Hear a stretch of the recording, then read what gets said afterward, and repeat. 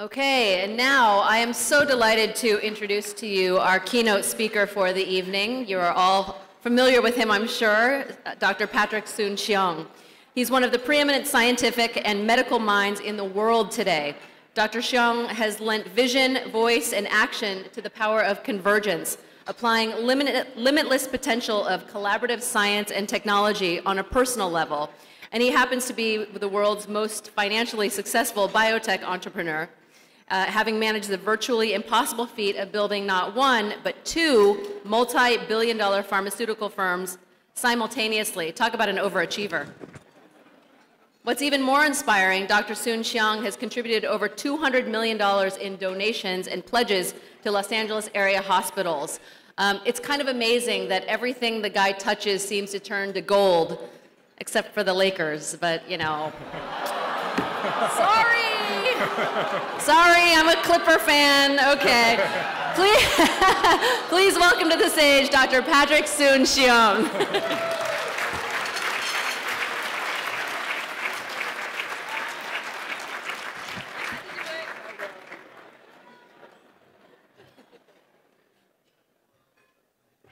Well, next time you need floor seats in the playoffs.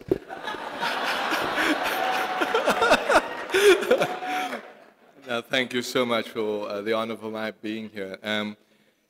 I don't know, this is apparently billed as a keynote address, and I'm not sure that there's any keynote, but maybe I think what I want to do is just thank the association for the opportunity for me to talk. And I saw that your title is about healthcare and changes in the workplace. And by the way, I'm sort of surprised that Mark Ridley Thomas is not here. I'm going to get at him because we're about to open the Martin Luther King Hospital together, and as a reward, and most of the credit of that goes to Mark. So, and as a reward, he gave me a T-shirt that says "A brother from another mother." So, so I hope if anybody you see him, you can rag him for not being here. He should be here, not for me, but for this Asian Business Association. You know, I think, as I said, it truly is, and I hear about your grandfather, Lisa, about the idea of Asians making an impact in this nation and in this city, in this country, and we really do, and I am very proud. I was asked to give an address at the ACG Business Conference last week, and it was really not an address, a Q&A session, and says, well, what are you? Where did you come from? So, well, here, my parents were born in China, so I'm Asian. I was born in South Africa, so I'm African, and I'm now a full American citizen, so I suppose I'm an Asian African-American. So I suppose that's called AAA. So I think, you know, it has been a blessing for me as an Asian coming into this country. I grew up in apartheid, so I think that seared a lot of my upbringing. My father was actually a village doctor in China, and what he did was he had Chinese medicines, and I'm sure some of you grew up with those horrible tasting, horrible smelling concoctions. I would sit literally with him as he was making these concoctions, and he would be treating all the Chinese families in our home city in South Africa. So I grew up in this field, in this world of apartheid, and understood very much the difficulties of being downtrodden and having very little opportunity. But with persistence, you can do really anything. And this country, as I said, it is the American dream. I left the university not to build a business. I actually left the university to pursue a dream of trying to develop a drug that nobody believed, frankly, should even have been developed.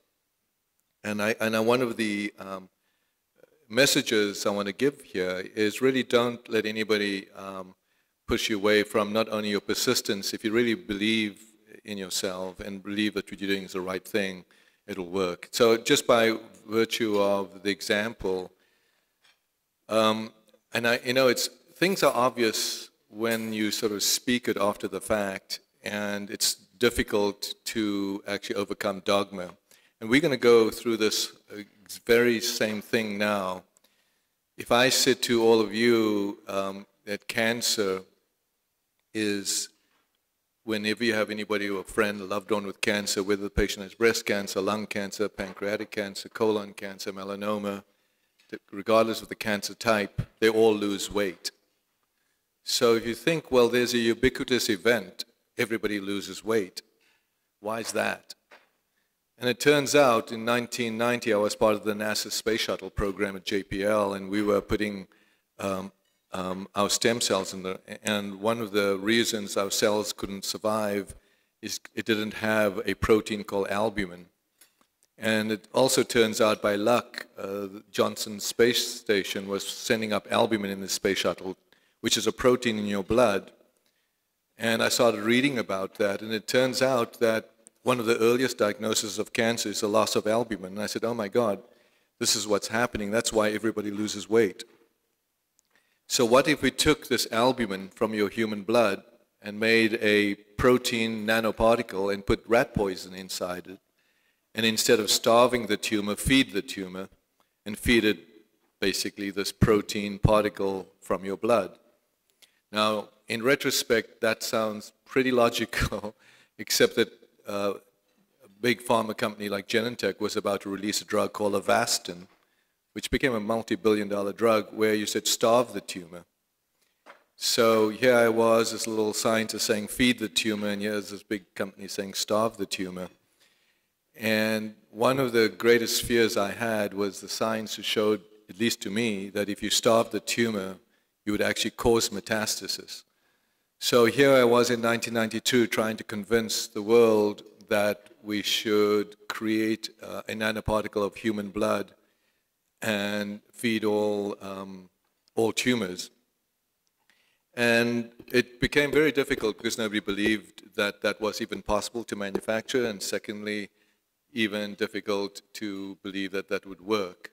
So cut long story short, through persistence, we built a pharmaceutical company that got the drug approved for breast cancer. I raised a huge amount of money to actually do 7 phase 3 trials. This is unheard of, a company that was making very little money, because I wanted to prove that it not only would work in breast cancer, it would work in lung cancer, it would work in pancreatic cancer, it would work in melanoma. And fast forward today, it got approved for breast cancer, it's got approved in lung cancer, and last week it got approved in pancreatic cancer, and soon hopefully it will be approved in melanoma. So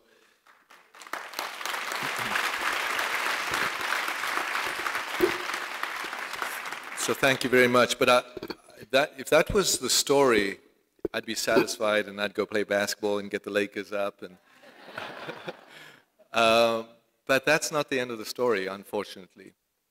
What I started discovering in 2005, that as soon as you give a drug like Abraxane, and actually you wipe out metastasis, you actually spawn a whole new slew of micrometastasis. You spawn actually the awakening of the cancer stem cell. And we found a way not only to identify that, but to wipe that out. So now I can tell you that we now have patients that are 5 years out who have had metastasis throughout the body from pancreatic cancer, completely free of disease. We now have patients with metastatic pancreatic cancer at 87% 1-year survival. That data is not yet out. This will be coming out publicly soon. And the question is why? Why is it that there are patients with lung cancer and brain cancer and pancreatic cancer that now are somewhat free of this disease? And the answer really boils down to there's a molecular signature in every one of us that can be identified, called the genome and the proteome, that could tell what cancer and what drug the patient should be on.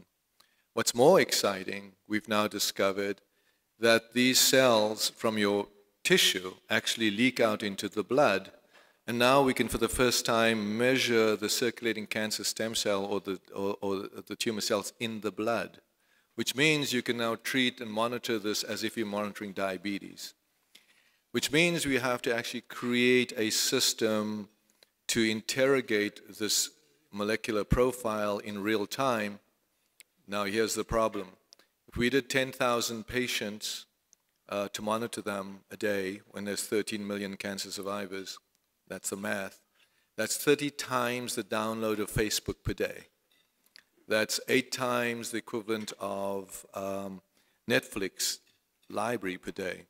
So I started approaching the White House and Washington to try and get the country to actually create a infrastructure, a highway, a freeway to move this kind of data so that doctors and patients could have this information available in real time. So that's what I've been doing since 2008, unfortunately, with very little success because, again, like the nanoparticle, nobody could believe that you could interrogate and identify cancer and put aside the fear of cancer forever if, in fact, you could have this information at your fingertips. So to cut long story short, we went ahead and built this national lambda rail, this fiber infrastructure, 12,000 miles of fiber across the country. We've now interconnected 200 hospitals with vital signs that's actually going into the cloud. We've built a decision support tool that is now touched 50% of the oncologists. And we'll be launching next year this information highway that not only will be able to decide what drug the patient should be on, but be able to measure the outcomes for this patient for life. And our job now is not to only bring this through California, bring it through the country, and actually export this to the rest of the world. So imagine America then could be the exporter as a part of foreign policy of incredible knowledge that will benefit all of mankind. So that's what we're about to do. But we still have a big challenge because we have, I believe, third world healthcare in a very, very wealthy nation. I was just at the and you know, South Central LA, and you look at places like the poor, and one of the other challenges is we should not have medical apartheid. I came from the country of apartheid. We should not have medical apartheid in this country. And I just came back from a visit, which was one of the most heartwarming visits, but also one of the heart-wrenching visits of the Navajo Nation. So here we have in Arizona the largest urban population of the Native American population, and completely the highest instance of cancer, diabetes, suicide, and we abandoned these people yet again. So I think we have an obligation, and this is how the Asian community can all gather together to actually put our resources to help not only these people but ourselves. So again, thank you for having me here to give you my little tirade, I suppose, of what I think we need to actually do to transform healthcare. But that's going to be at least my challenge for the next 4 or 5 years. Thank you so much.